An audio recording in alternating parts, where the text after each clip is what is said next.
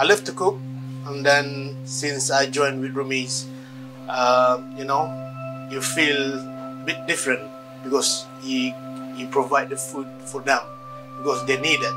So you feel like, you know, I don't know how to tell it, but you feel like you feel good to feed people like this, you know. Basically, nasi bungkus London is Malaysian street food. So we do have like a la carte, we do have like mixed rice with probably street food, Malaysian street food. To be honest, we serve them every day, but they're allowed to having here like 2 or 3 times. Okay. So we buy me food. I want chicken and chips. Chicken and from chips? there, yeah. Okay, give me a second. Okay, they take card. Okay. Thank you. What my role has taught me is to just be patient, to take every individual case by case. So to be honest with you, I really can't stand when people make generic and sweeping statements about people with mental health because it's just so different for everybody. But therein lies the problem, I think, going back to, is the government or is anyone doing enough? Like, I believe that everyone should have tailored help. And so therefore you're asking for a lot. So it's a difficult one.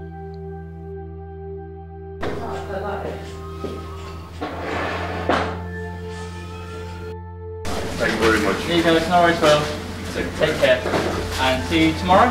Tomorrow. Thank you very much. Take care. See you then. I have to say it's kind of a job that I feel is very beneficial in the sense that, again, when you sort of deal with the public, you deal with like people who come from, maybe they've got like mental health issues or they've got the homeless. It appreciates where you are.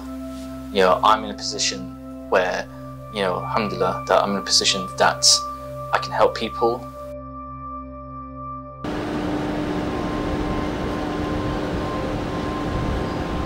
Sometimes I'm like, oh, you know, just someone walks in and trying to help them, and maybe they've got some mental health issues or something like that, and you know, they're in that position.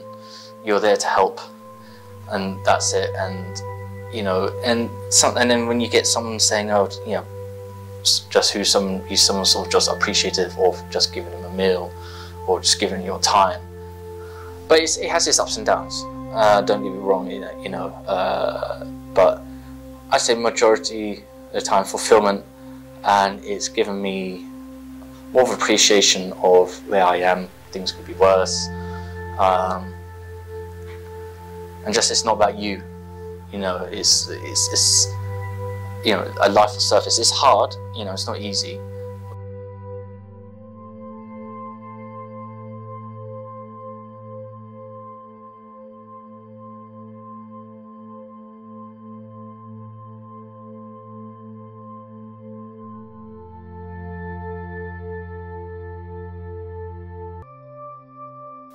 I would say one of the sole reason that people come into the centre, whether they're marginalised or not, is social isolation. I think we go through different spheres in life where different people, you know, connect with others, whether that's through educational means, whether that's like recreationally, but then people struggle to find those connections outside of those spaces. I think community spaces and third spaces like Rumi's are able to offer people at different time frames in their life the opportunity to connect with others, whether that's through volunteering, whether that's just through sharing or attending an event. I think we've built quite a healthy community through people just coming through in that manner. In our time now, the world is reaching a position whereby the gap between those who have and those who have not has widely increased. Too many people are forgotten. And in our world here, in the Western world, in the past, these people, once suddenly they reach a position of despair and they are mentally disturbed, they are put into mental homes, hospitals. But in the last 15, 20 years, all these places are being closed down. Many of those people are in the streets. They did not choose to be in the street. They do not choose to be poor or to be ill. And I don't see them as people who have not achieved or why are they there. No, I see it as a test for me. Who's healthy, who have. Why am I confronting this person? Is it just to see somebody suffering? Or for me to better myself by seeing what I can do to help them? As I said earlier on, my motto from our Messenger ﷺ, people are always in need of one another. However, only those who help will be helped. So by me helping the homeless, hoping that at my hour of need, someone will help me. That's the whole idea. I think Rumi's Kitchen is important because it's open every day.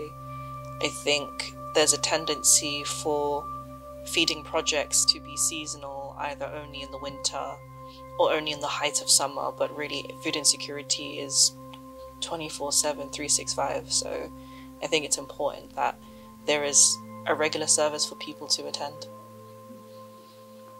Quite a few years actually since I last seen you. Like, give me some context. Okay, 2020 I came for the first time. So at the Carlton Vale? Yes, yeah, back in the old space with the people. Missed that space, missed that space. But this is our own anyway, so it's alright. But yeah, you were the first face that welcomed me in. And, I think the community space is something that I didn't really understand when I was younger. But as you grow up and as you get older, you realize that community is something that has been around for generations, through the millennia, that people have always needed people, whether that's through like the family unit or the friendship unit. Community, it's such a big question because a lot of people move to places just for community. Their schools are around community. So here at Rumi's, yes, we have that homely feel where people can come and connect and come to events and make friendship, but I think it also has that everlasting quality where a lot of people feel like this is theirs, and that sense of ownership is something that we're really proud of.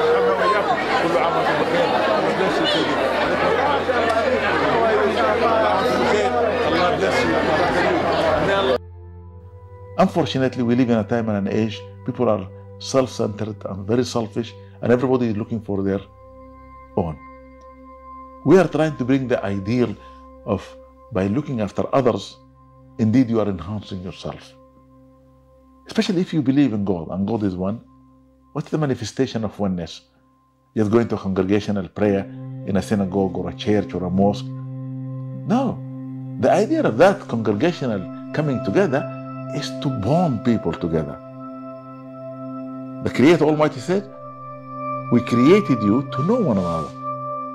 Why? So that you can support one another. So, for this reason, my ideal, my vision for Rumi's Cave is for people to come together of different background, cultures, races, religion, in one space for one purpose, to help one another, to support one another, to stand together as human beings. For the Prophet, peace be upon him, says, you should not envy one another.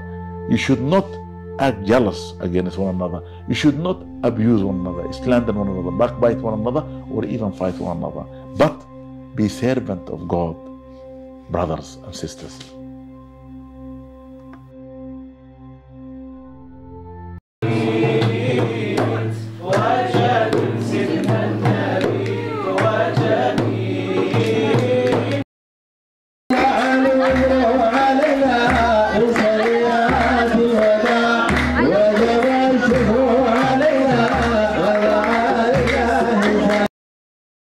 Assalamu alaikum, bismillahirrahmanirrahim. I just would like to say thank you for coming in your place, and I'm gonna have a good commentary on TripAdvisor on Rumi's Cave, because whenever it's closed, it's always open.